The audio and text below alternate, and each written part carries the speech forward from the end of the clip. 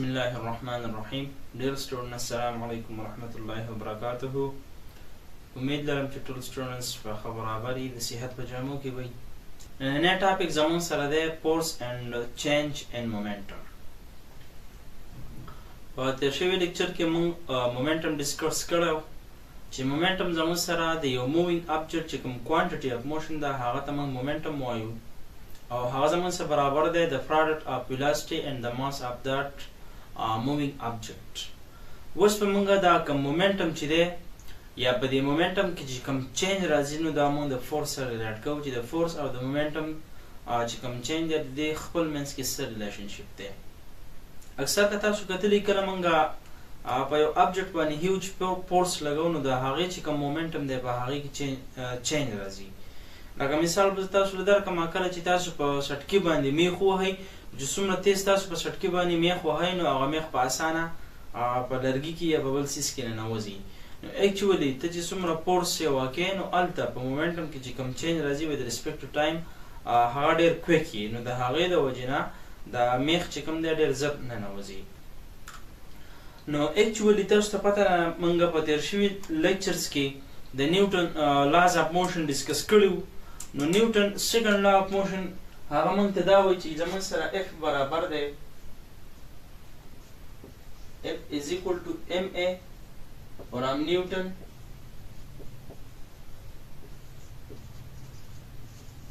second law of motion.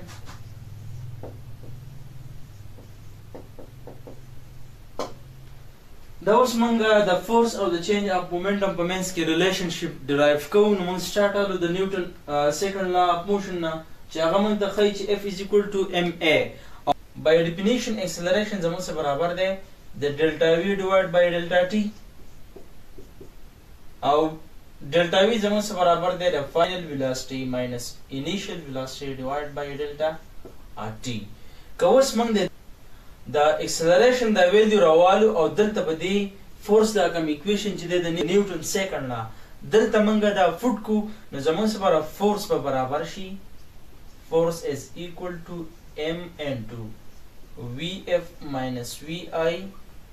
ډیوایډ بای ډلټا ټي. اوس دا ام چې کوم دی دا د دې کوانټیټي سره په ملټیپلیکیشن کې دی نو دا به موږ دلته د بریکټ تر راننه باسو نو دا به زموږ سره برابر شي د ام وی اف ماینس ام وی آی ډیوایډ بای ډلټا ټي. اوس که دې کوانټیټي ته تاسو وګورئ بای ډیفینیشن موږ ویلو چې مومنټم برابر دی د ام وی. اوس فرض که ستا سره دلته یو object ته هغه اله موشن سټارټ کوي د هغې چې کوم انیشیل ویلاسټي ده هغه وی آی ده او په دې ټیم کې چې د object کوم مومنټم نو دغه مومنټم به زموږ سره انیشیل مومنټم وي نو دې ته موږ وایو چې دا زموږ سره انیشیل مومنټم پی آی شو. او کله دا object موشن کوي افټر چې کله سم ټایم ټي ستا سره کور شي انټرول اف ټایم تیر شي نو بیا د هغې چې کومه مومنټم وي نو هغه زموږ سره فاینل مومنټم وي او هغه برابر د ام وی اف. نو دا ویلیوز به راوالو د پی آی او د پی اف د ام وی اف د ام وی آی په ځای موږ پوټ کو پی اف او پی آی نو زموږ سره فورس به برابر شي فورس از ایکول ټو پی اف ماینس پی آی. اوس اکچولی که تاسو دې ته وګورئ ډیوایډ بای ډلټا ټي نو اوس که تاسو دې ایکویشن ته وګورئ دا زموږ سره کم پی اف ماینس پی آی چې دی نو دا اکچولی موږ ته ډلټا پی ښایي چینج اینډ مومنټم دا برابر دی د پی اف ماینس پی آی. نو زموږ سره برابر فورس برابر شي فورس از ایکول ټو ډلټا پی ډیوایډ بای ډلټا ټي. نو که تاسو وګورئ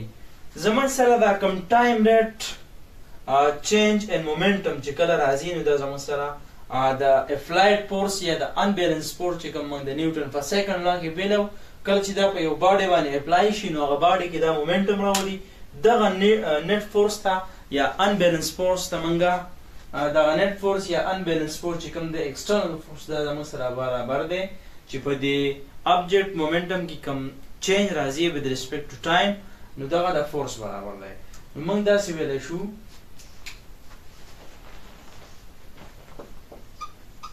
چې فورس is equal to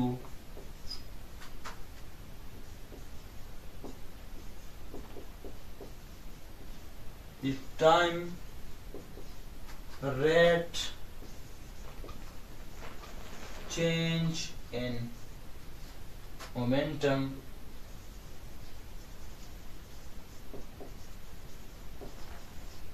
of a body. دا زمون سره د فورس ډیفینیشن شو ان ټرم اف مومنټم.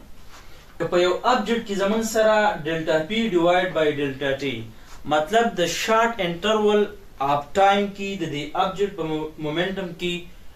چې کوم چینج ډیر کویک راشي نو موږ دا وایو چې دا کوم اپلایډ فورس دی یا ایکسټرنل فورس دی نو دا ډیر زیات سیوا دی. کوم مثال چې په اوله کې تاسو لما د میخ او د سټکی درکو کله چې تاسو په سټکی باندې میخ ووهئ چې څومره تیز یې ووهئ نو د هغې چې کوم انټرول اف ټایم دی هغه ډېر زیات شارټ او د شارټ ټایم کې چې ته هیوج فورس اپلای کړي نو په دې مومنټم کې به ستا سره سډن چینج راځي نو د میخ چې کوم دی نو دا به ډېر کویک ننوځي. اکثر د سترګو په رپ کې هم نه ښکاري یو دم ته څنګه سټکی راپرېږدي میخ لا نو دا میخ ډېر کویک چې کوم دی هغه لرګي کې ننوځي. یا اکثر به تاسو کتلي زموږ سره نور اگزامپلز هم داسې راتلی شي کله چې ستا د لاس نه د ګلاس دی یا کپ دی هغه ولویږي او په فرش باندې سټرایک کړي نو هغه یو دم چوري ورې لاړ شي. دا اصل کې څه چل کېږي کله چې ستا د لاس نه د هغه ولویږي دا لوښی یا پیالۍ د فرض که دا پرېوځي دا چې کله په دې سرفیس اف ارث باندې پرېوځي نو په دې ټیم کې په شارټ انټرول اف ټایم کې هیوج چینج راشي په مومنټم کې. مطلب دا چې کوم فورس دی هغه ډېر زیات سیوای نو سډن چینج په مومنټم کې راشي نو د هغې د وجې نه دا کوم ابجیکټ چې دی دا بریک کېږي یا پیالې چې کوم دا هغه ماتېږي.